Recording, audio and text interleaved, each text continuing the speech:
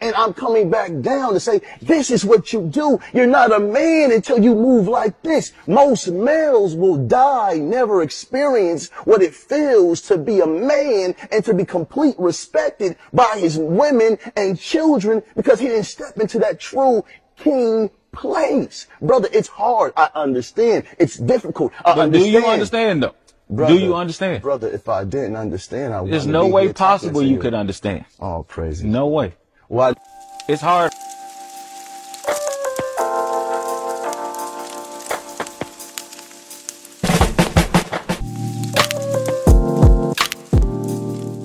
What's up, YouTube? It is your boy, Mr. Nobody.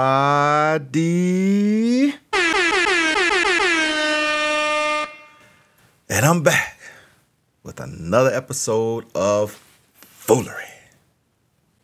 Okay, so let's jump right into this. Let's get to the hard question. Having that conversation with your homeboy. That is the hardest when you know he's not doing what he's supposed to be doing. As a man in a relationship, he's not doing what he's supposed to be doing, and you try to talk to him. And they will look at your situation as if you have no idea what you're talking about. Because you're not still down here. You done moved up in life. They're still down here. They never got it. But when you try to talk to them and help them because they're your boys. So this is where we at with this conversation here. A young man tries to tell another young man, some things he need to do. Make some changes, uplift your life.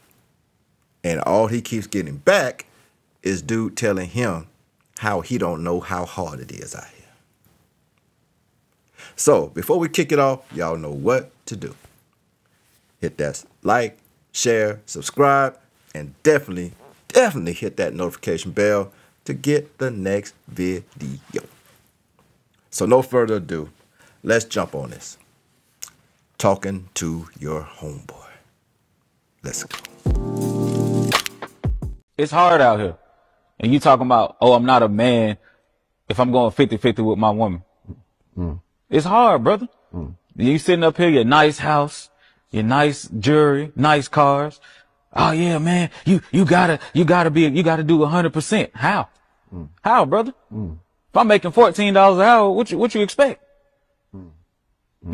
You still on there. Oh yeah, man, 100%. You're not a man. You're not a man. How? I'm still working. I'm still providing, right? So what makes me not a man? Cause I'm going 50-50 with my woman. And brother, I applaud you. Because I understand that it is hard out here. But we are men, so we have to go harder. I'm not saying or trying to speak down to you, my brother, by any means necessary. I'm not. But I want you to be reminded of something that our fathers didn't teach us, that we must go hard and that we shouldn't get into a relationship with a woman until we have direction. But who are you to say that? A person that cares, a person that loves you, a person that's been in your shoes and understands how it feels when we can't give our family what they truly deserve. We have to go hard. Now, give me one moment. I've been in your shoes. And when I was in your shoes, I stayed in my lane. I lived where I lived. My woman didn't work. She nurtured to the children till I got this. And I'm trying to give you the cheat code. Do what you need to do so you can feed your woman, and while she's nurturing the children, she can also nurture your dreams and your goals. Now you can be successful. Now you don't have to say, I'm working for $15. Now you can say, I got employees that I'm paying that's working for me for $15. I'm trying to elevate you, but men get so caught up in their emotions and their pride, and the first thing you want to do is feel attacked. Get the wisdom. Now this is where it gets hard. Nobody wants to be told in so many words like you're a failure. We get it. We understand it. That's why we talking one-on-one. But when the only thing you can see is you talking down to me, why are you here then?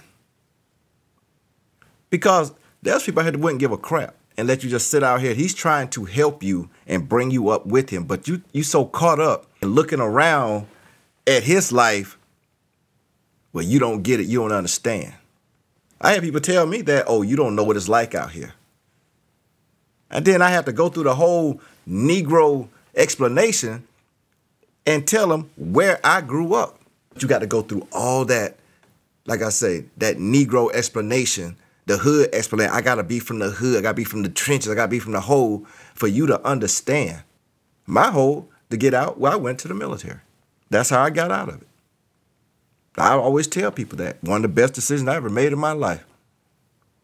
Because not only did I need to get out the hole, I needed that discipline, and I needed that structure, This is coming from a rich man. But right now you're acting triggered. But right now you're this is coming from a rich man. But how did I get here? Yeah. But how did I give you? And I'm giving you the steps. This is, if you put down your ego, if you put down your pride, brother, am I saying anything wrong? I'm saying men should be men. But you saying we not men. You saying we not men. Brother, any man that makes an excuse can't be a man completely.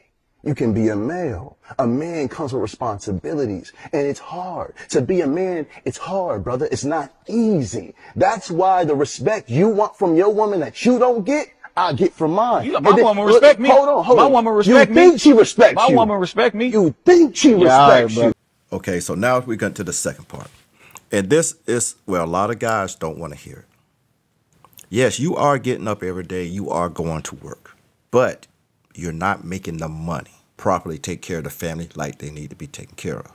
Like he said, he's making $14 an hour. I didn't hear him say, I have another job. Why are you working one job? What is holding you back from working a second job? And I see this all the time. I see it with two couples in a relationship and they struggling. And me and my wife both ask people, so why don't y'all have a second job? And they just look like, huh? Go get another job and get out the hole. And they just sitting there like, they prefer to go borrow money. Ask for money they can't pay back. You're not going to get the respect. And I had a homeboy that I tried to tell him the same thing. Brother, you got to push harder.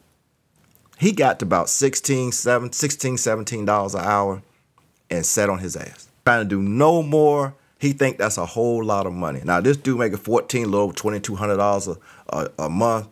The other dude making 14, what, about maybe $2,300, $2,400.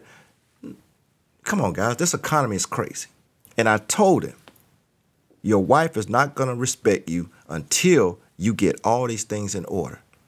And I can't tell him no more because he got mad because I told him. And that's what I'm telling you. These guys' egos, they want the help until you try to give them the help.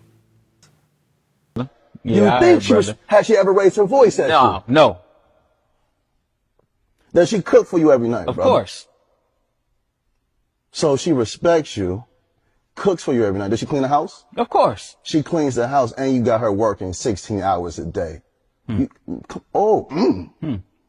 That sounds like slavery. No, it's not. Brother, you got her cooking every night. I don't have her doing anything. She does it because she wants to. We in the trenches together. The trenches together? That's what we in. Brother, do you know anything about emotional abuse? Explain it. Emotional abuse is when you pour all your hurt and pain onto a woman, and just because you can't see her scars, you think it's okay. If I had a conversation with your woman, she'll probably start crying. They tired. They not built to go through what they're going through with you. She didn't choose you to struggle. But again, who are you to say that? Brother, a brother that loves you. And again, I'm trying to give you the cheat code. If you put yourself in a position, right, you work. If you have to get two jobs, you grind, allow your woman to do what she does in the home. If you have a business idea, you have her nurture that, hey, baby, it's going to be a little hard for the next 2 years. But if we move like this, we're going to be good. You keep saying, who am I to tell you this? A man that's been in your position. A man that has risen above your circumstances. And I'm coming back down to say, this is what you do. You're not a man until you move like this. Most males will die, never experience what it feels to be a man and to be completely respected by his women and children because he didn't step into that true king place. Brother, it's hard. I understand. It's difficult. But do you understand though? Brother, do you understand? Brother, if I didn't understand, I wouldn't. There's no way possible you could understand. Oh, praise. No way. With all that he's tried to tell him and say, what did dude go right back to? You don't understand. I told you, they keep thinking that. Sitting here, this man trying to tell him how to get out the hole, get a business and all this and that. And he don't want to hear it because he caught in his feelings. That's all it is, his feelings. You don't know. Your wife is not doing all that. He answered was too quick. His wife is not. She's probably hoping he would do better, do something else. She might love him and try and support him. And that's the thing.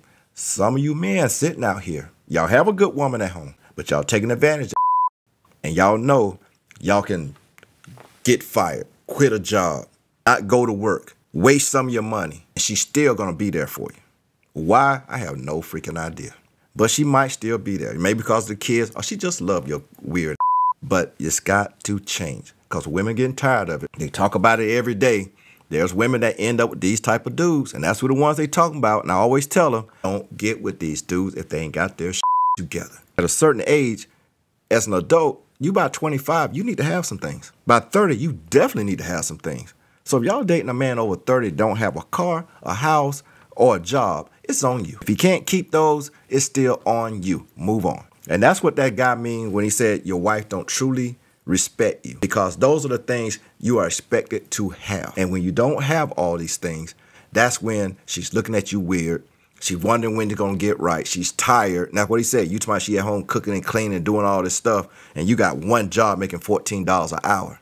You're going to come home and act as if you the man. You see what I'm saying?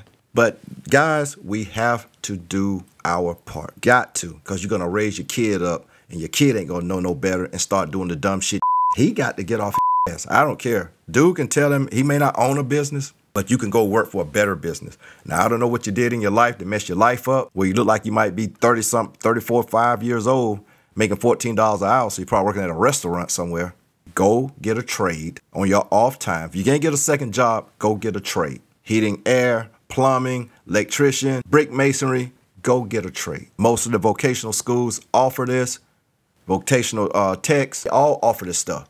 So don't sit around here and act as if it can't happen. So guys, y'all hit me in the comments. Let's get this conversation started. Anybody, this might hit home for some of you. Let's talk about it. Let's get it off your chest. All right? So, and that's it for me. It's your boy, Mr. Nobody.